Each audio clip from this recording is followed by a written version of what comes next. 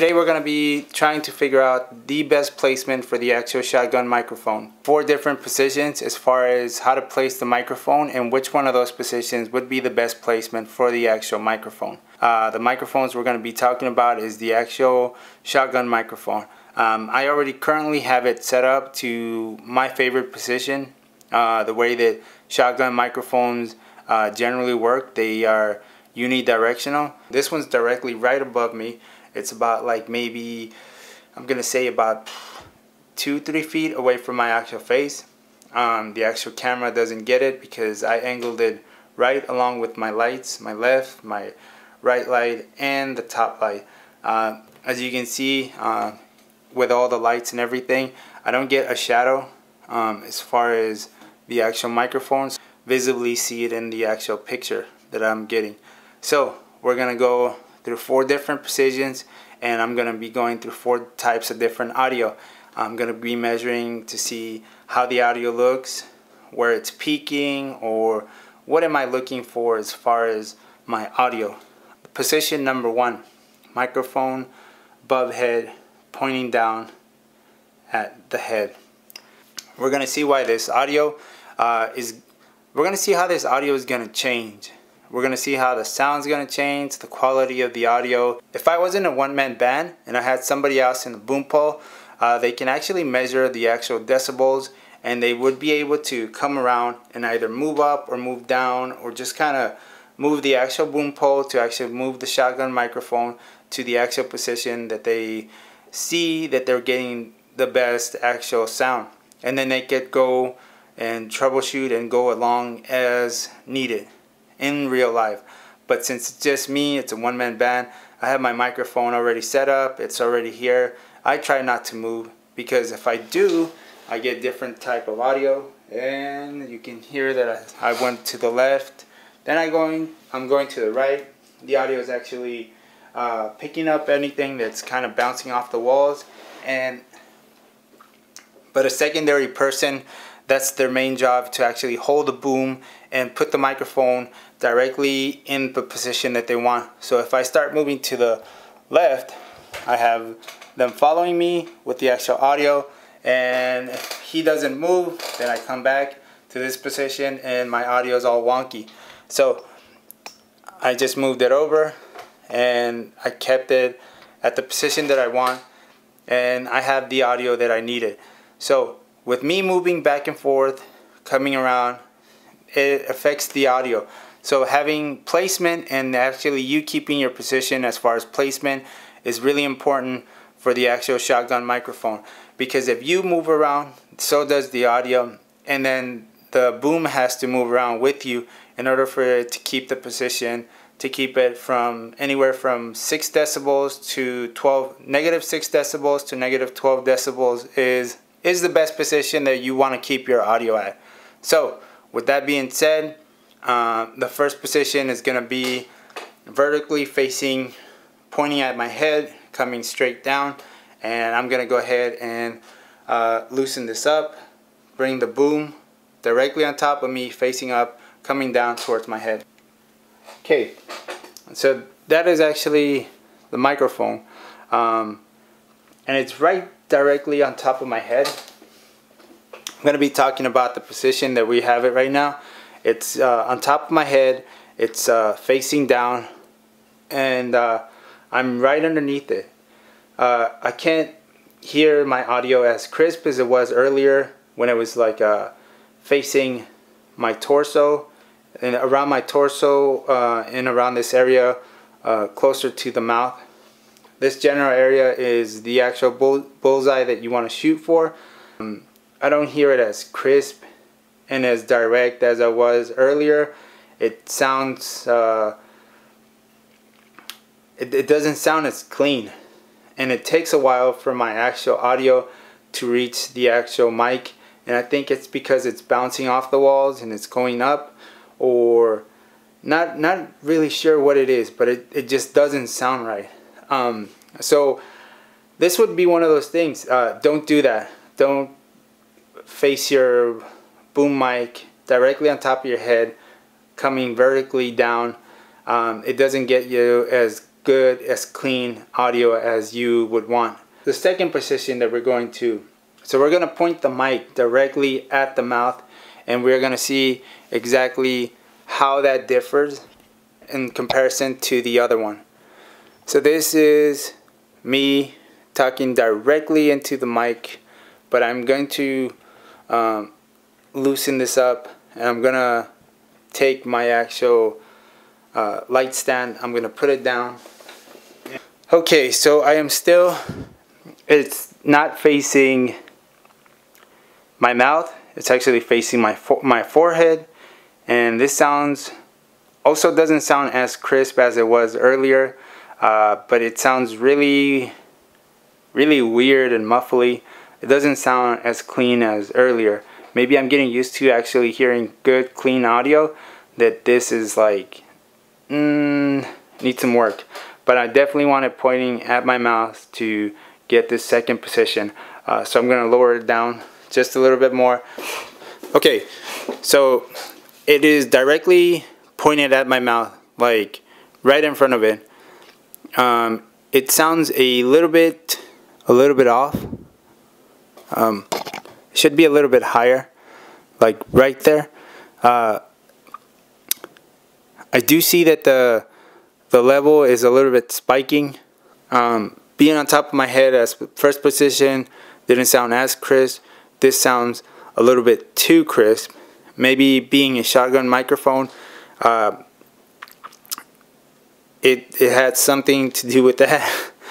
Mic slightly above the head, pointed down towards the chest. This is what we consider optional placement at the solar plexus.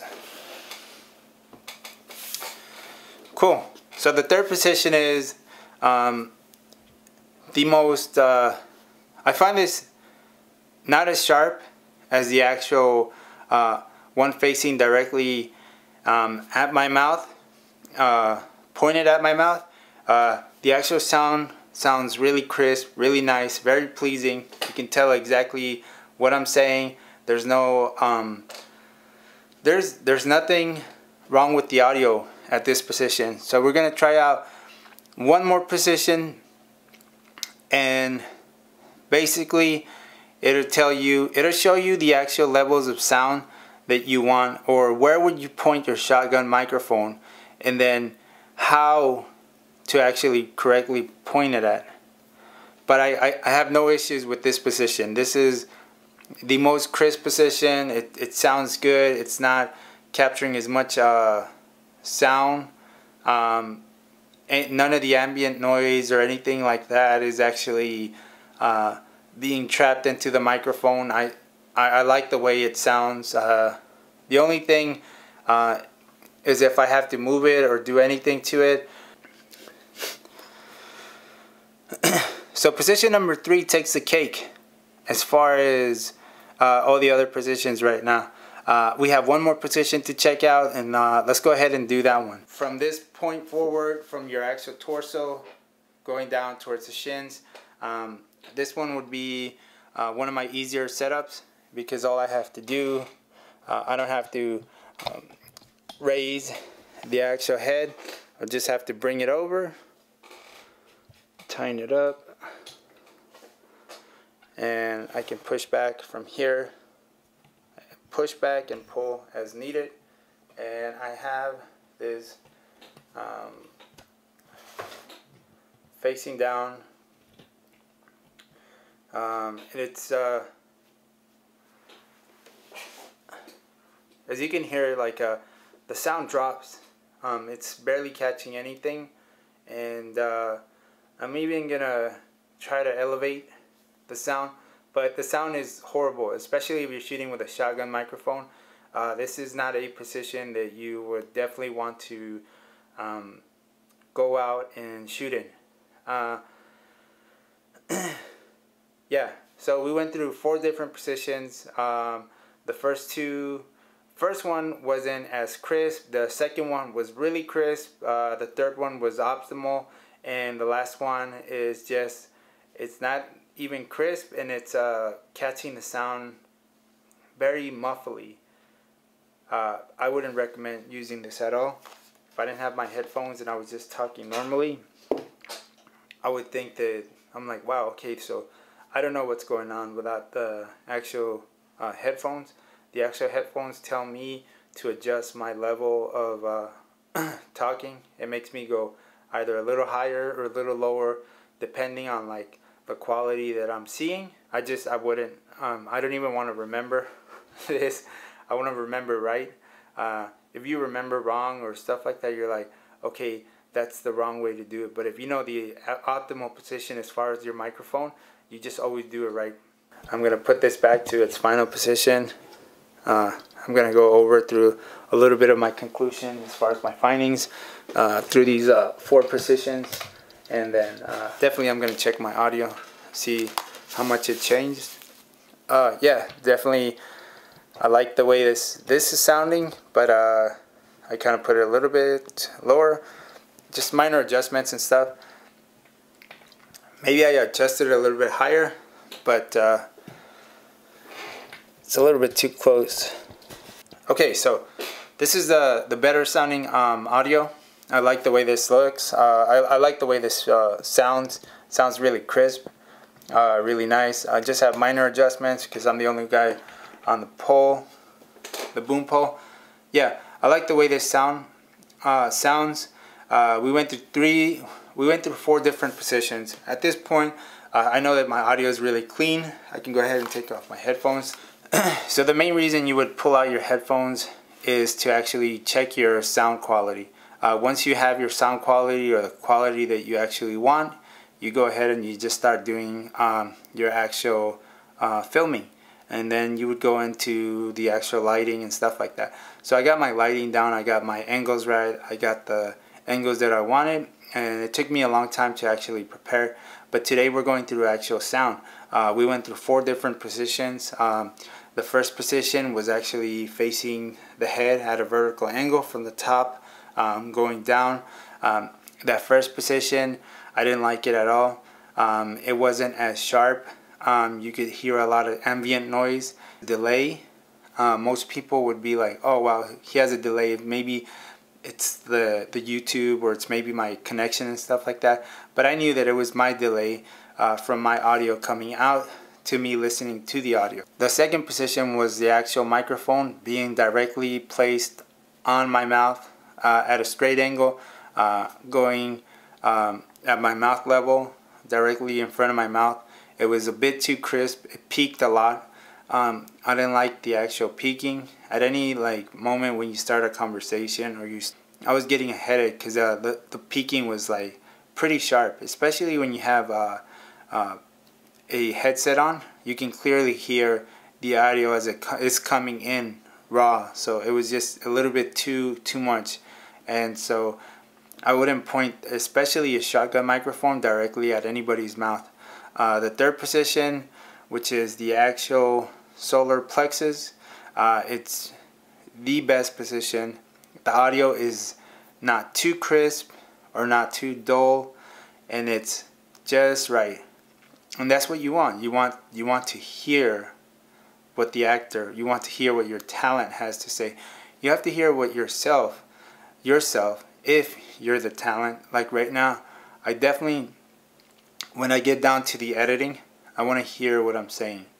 If I didn't capture the audio that I wanted at the time that I was doing it, I would have to come back and do over.